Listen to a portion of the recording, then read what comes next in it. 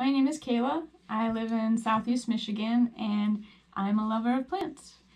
My favorites being indoor plants, native plants, and medicinal plants. So if any of those topics are of interest to you, please like and subscribe. You can also find me on Instagram at Nature Will Nurture. So today I lost footage to what I was originally going to try and work on. Yay, computers! So instead I decided I'll do some leaf cleaning and maybe put some plant labels in them, something I've been wanting to do for a long time, but this is a good idea to start now. So I have a few different tools with me at the ready so I don't have to go digging through my closet of supplies. I have got my tools here. I've got a pair of scissors, not the regular scissors are used very often, but I've got a couple pairs of hand pruners, just the little tiny ones. They should probably be cleaned. A nice pair of large pruners, in case I have to do large cuts, which is unlikely. A pencil for when I'm writing down the labels. I've got a little teeny tiny spoon that came with a planter my sister gave me for Christmas. I think it was last year. It comes in handy when I'm trying to scoop things like worm castings or my systemic insecticide, which is a powder or granular, and I scoop it out of the container and just sprinkle it on the soil, so I've got that handy. A couple other things in here.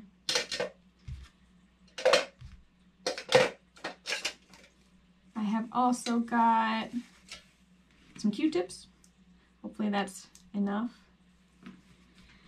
I have also got, this is a mixture of, I think when the pandemic started I couldn't find rubbing alcohol, so I used hydrogen peroxide to see if that would help.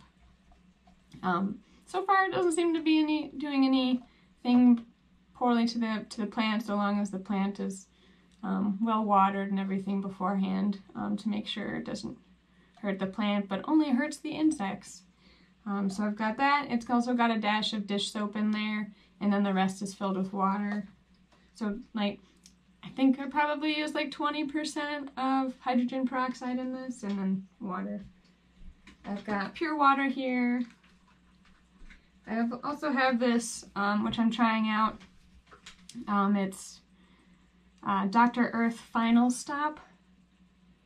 Not promoted or anything, but somebody gave it to me in payment for some plants I was giving away from work, or cuttings or something like that. She traded this with me, or I don't know, she got it for me, that's all. Somebody I know off of Facebook. Yard and Garden Insect Killer, organic gardening. And it just uses rosemary oil, sesame oil, peppermint, thyme, cinnamon, and garlic oils. And then the rest is glycerin, lecithin, and water as the ingredients. It's got an interesting smell, so you know, but yeah, leaf cleaner. Yeah.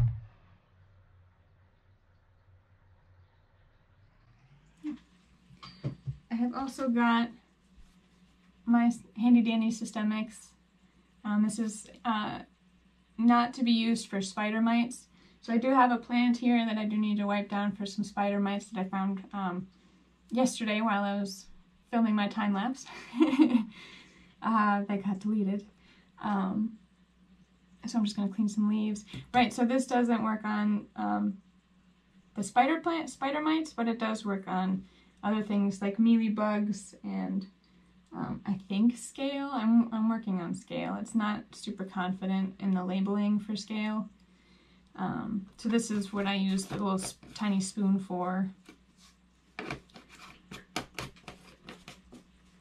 Now, this is just in case. And then, if I found a plant growing, I've got worm castings here. This, I think, is by Black Gold, if I remember correctly. So, and paper towels. I've got paper towels as well. Let's get started on the plant that has spider mites, yeah? I'll talk a little bit about how I got these plants as well. This is a little Maranta leucanura lemon lime. So first thing, I'm going to take off this shriveled leaf here.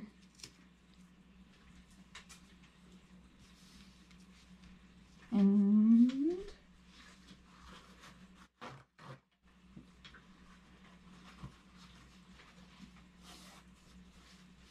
I think for this, I mean, I'm probably just going to use water most of the time to wipe down the leaves.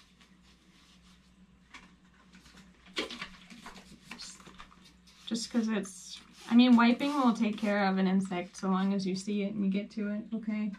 That's the nice thing about just water. I would love to be able to shower things down in my shower. Our water has been an issue in this house. We just moved here over the summer. It's January 2nd right now. We moved here,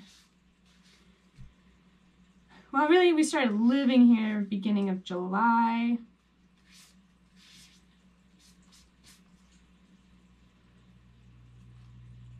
And we live kind of in the country.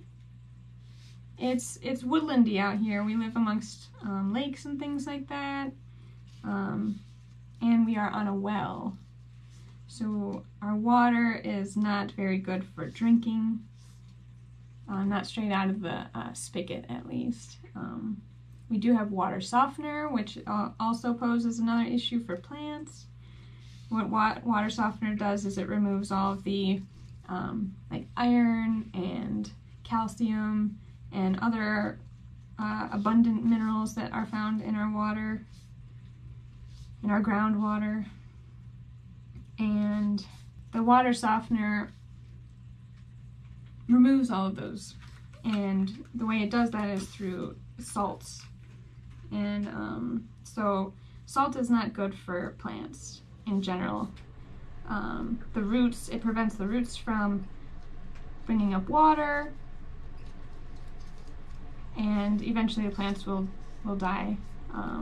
So bringing up water, bringing up nutrients, bringing up water, because it kind of like, I think, cakes around the roots, which just, you know, makes the roots not work very well. So, can't use softened water. So the only outlet of water that I could find that wasn't connected directly to the soft water was through the outside spigot, hose spigot. So what I end up doing, and so I water the plants with well water most of the time. Once in a while, if I'm motivated, I'll buy spring water from the grocery store. I use distilled water as well for neti potting, which is something you do to rinse distilled water with saline solution through your sinuses. And that's for my nepenthes, my carnivorous plant that I just bought yesterday, no, a couple days ago, which is in a different haul. So that's good to use on carnivorous plants.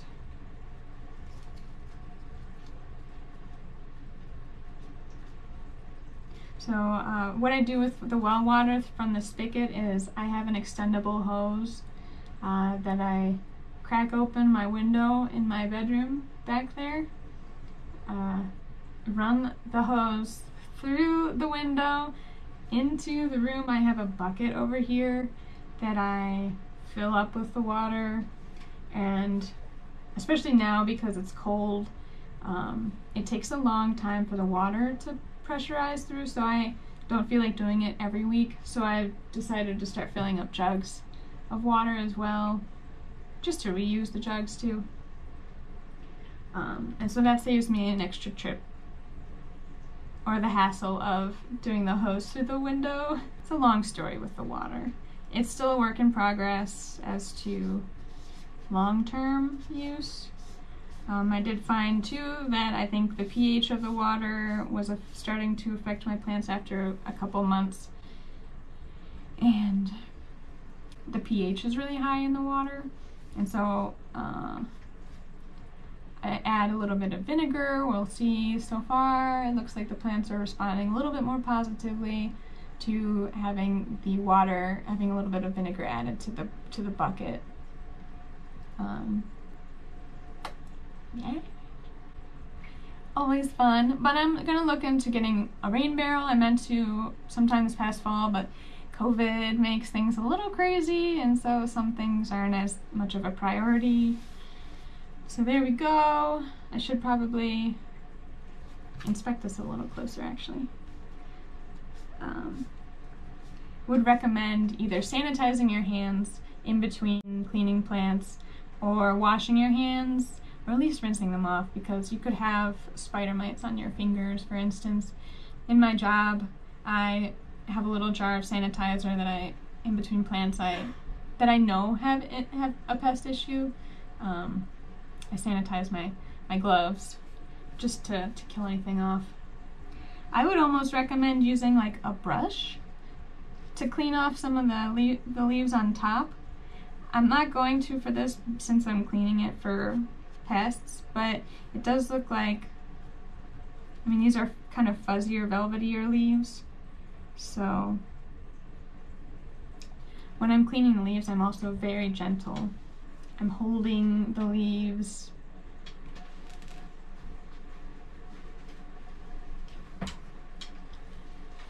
Yay, sanitizer! Makes me feel a little better too. I'm so ingrained. So my job, let me get to my job for a second.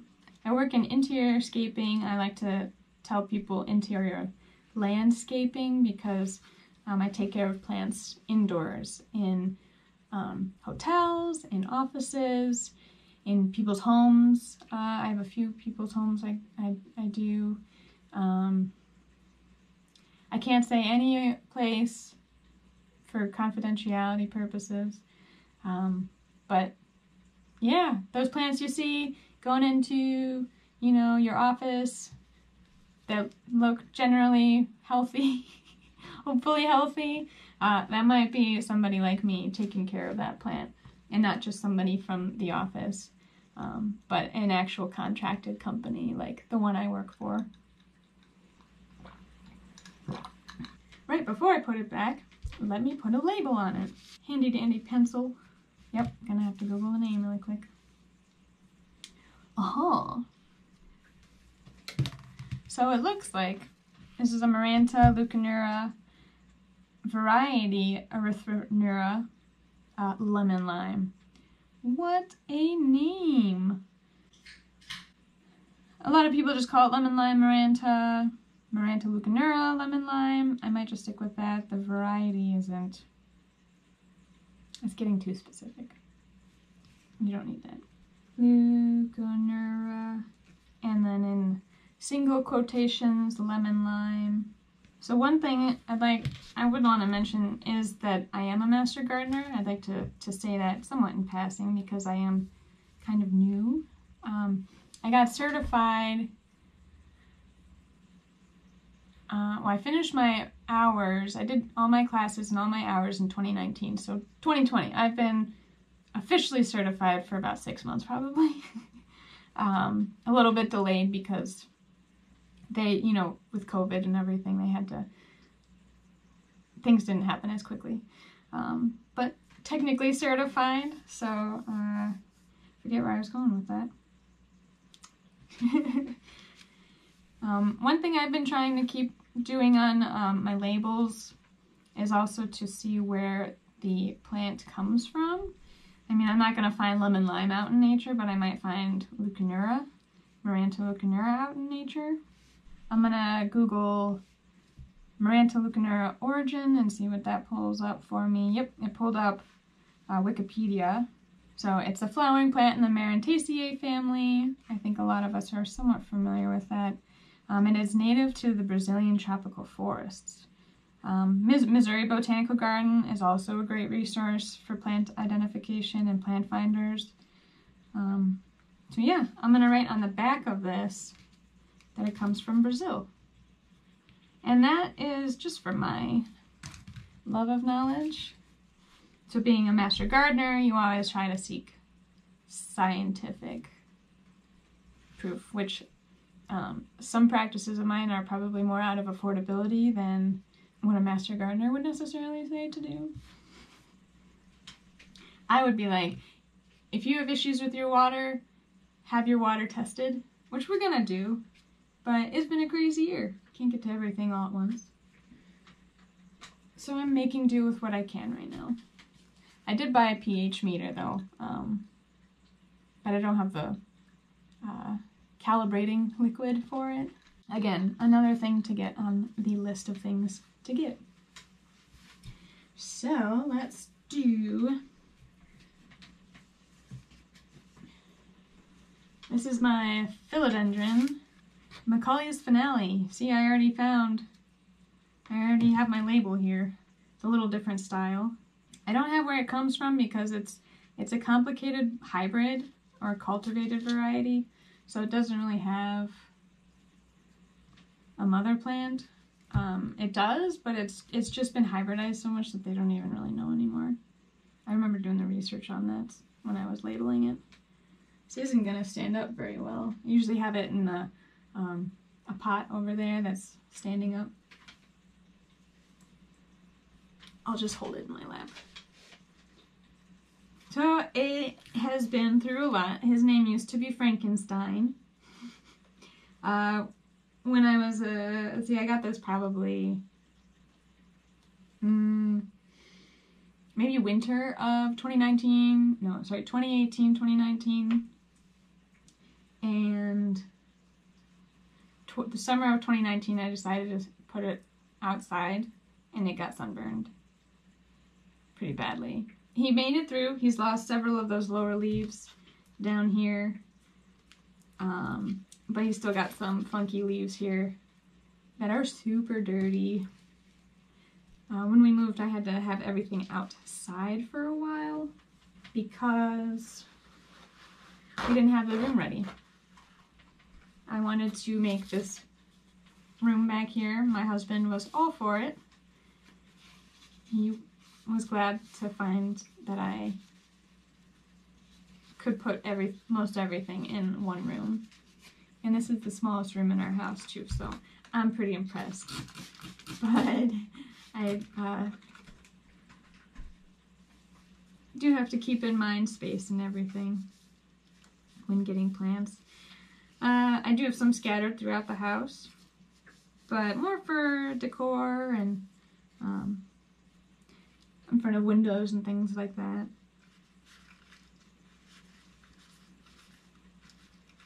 Yeah, moving was interesting.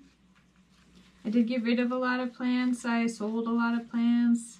Maybe tossed some plants out because we couldn't move everything. So that was just something that I had to do. But it gave me an opportunity to grow a collection again.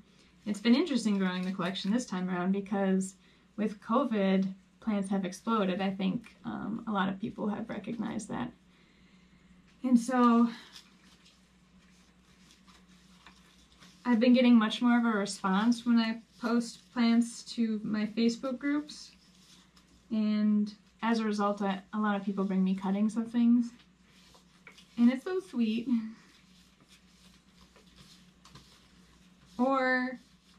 But you know, I've made some friends with that.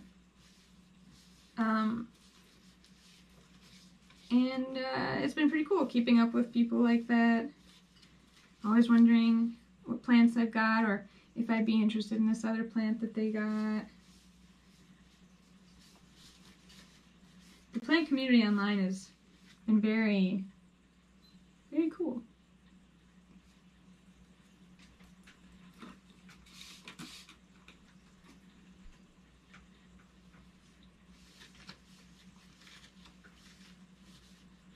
I would say if you're looking to get plants at an affordable price, or maybe you have a few plants and you're willing to trade for some other types of plants, check out a local Facebook group.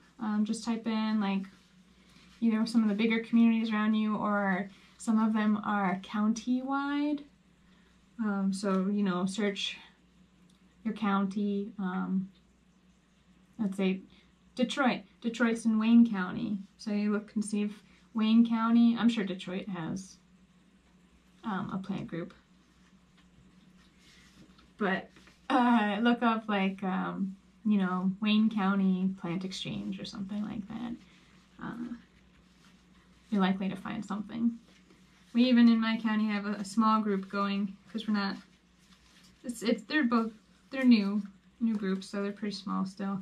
I don't really know the extent of our community closer to where I live, but I do know some of the Facebook groups around me are pretty decently large, and they have posts pretty much daily.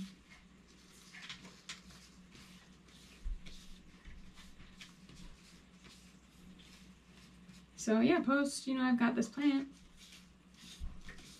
You know, wondering if anybody would trade me something for it. You could even do in search of.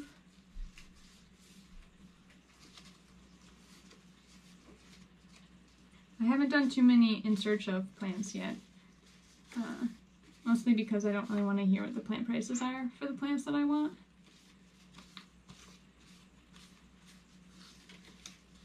So, I don't know.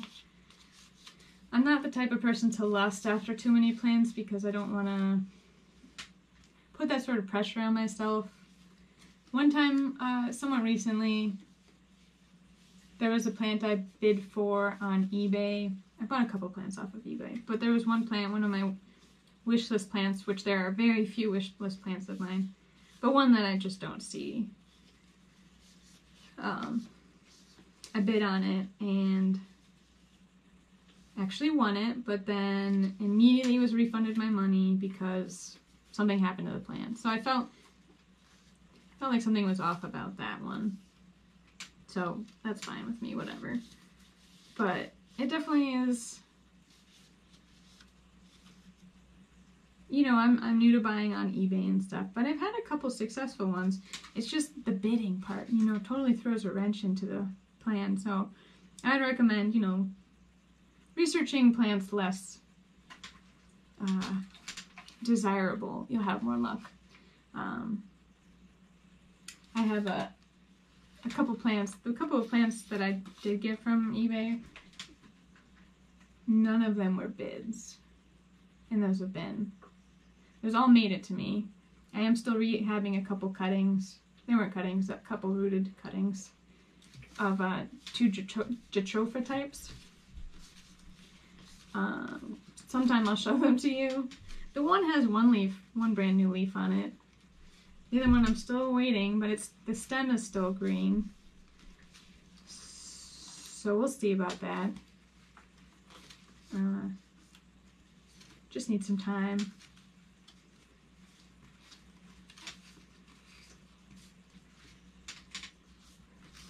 So yeah, I kind of started this channel to try and put a voice out there for some of the things that plants can do for us and what we can do for the plants / Mother Nature. I think in the beginning of this I said native plants and medicinal plants were also going to be part of this channel.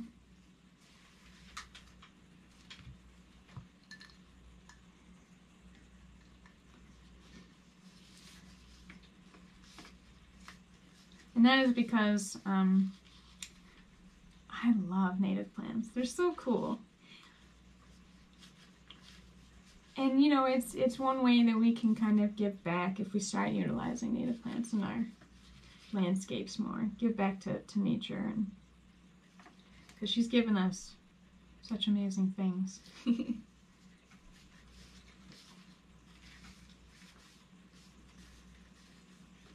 I haven't found anything on this. I did battle mealies with this for a while, and the systemic really helps to get rid of stuff. Like, seriously. I'm lucky because my cats don't eat my plants. If we get a new kitten, man, I'm gonna be like completely 100% okay with the cat eating the plants, and I'm not sure I would be, knowing that I've recently applied systemic insecticide. Don't let your pets or kids eat your plants that have recently been treated with systemic insecticides. It is a poison. The way it works is you pour it on the soil, whatever the active ingredient is, I should probably know that. It is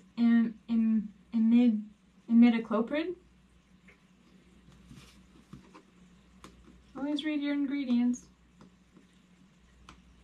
So the way it works is you put a little bit, whatever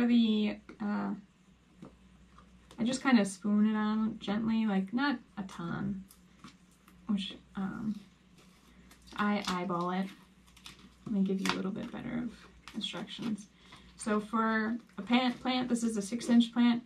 For a 6-inch plant, I do 2.5 tablespoons. I probably don't even do that much, to be honest. I just sprinkle it so there's a thin layer on the top. Maybe, work it into the soil a little bit. And then you water it in.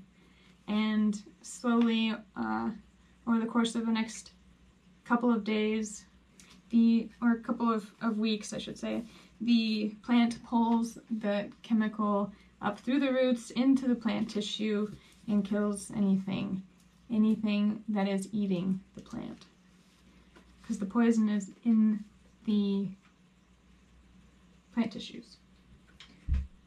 So if there's something around the plant but not actually ingesting the plant, it's fine.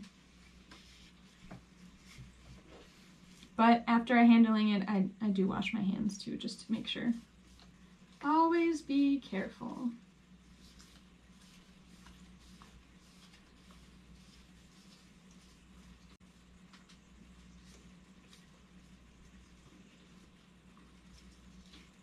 This is unraveling a new leaf. Yay! Let me show you. Right there. New leaf.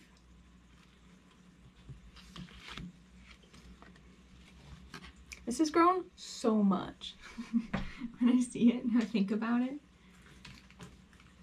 Like I said, I used to call this guy Frankenstein. A good idea would be to have him start climbing up something, probably. And maybe that's something eventually I do, because now I have this channel to motivate me to do things like that.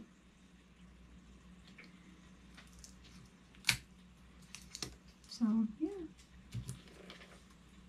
I'm just pulling off these leaf sheaths. These help protect the plant leaf as it emerges, and they eventually just dry up. So it's okay to remove those. Yeah, so another plant down. I'm just going to put him right back where he was. Here is another plant. This is a recent purchase as well, also from a Facebook group. It was an affordable price for me. This is a Philodendron myoi, so I do need a plant label for it. It did, I think, have some spider mites, so along with being, which I think is what some of this yellowing is from, so it's stress from not only having, like, seriously, like 2-3 spider mites when I saw it, so nothing to be super concerned about, but enough that I was like, oh, I should probably wipe that off. But it was also exposed to the thrips outbreak I had, so. And I didn't see anything on that plant, so I'm not going to sanitize my hands right now. I feel like I've been talking for a little long, so I am going to, this will be the last one, and call it a video. So I'm going to do the label first, so I don't forget. Myoi, or is it myoi? Latin. Ooh. Myoi, myoi, myoi. And then I'm gonna do origin. It seems to give me some good luck finding information. It's Mayoi according to Exotic Rainforest, which is another resource I tend to find aroid information on. Philodendron Mayoi. Maui. Also from Brazil. Check that out. Again, I'm probably just going to use water. I brought out the other stuff just to make sure I had it on hand. But I'm, again, most comfortable using just water.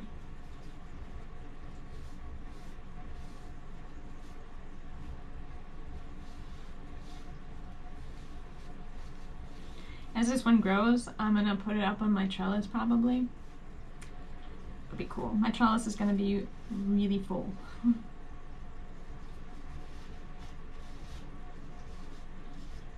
Maybe one day I'll find another place for another trellis.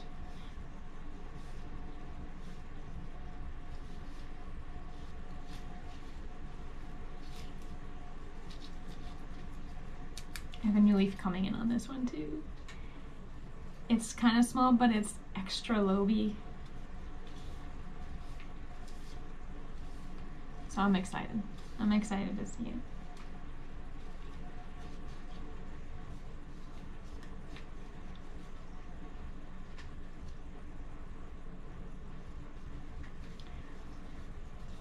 Alright, a whole 3 leaves to clean. Let me show you.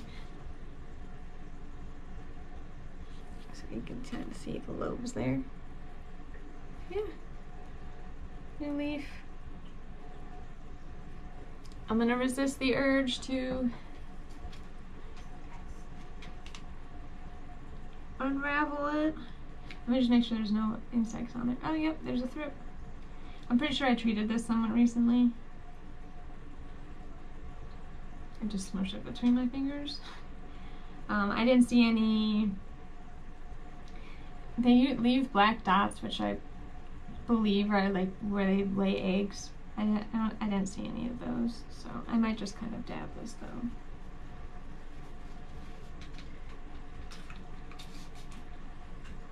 Yeah, I still have thrips around this room, so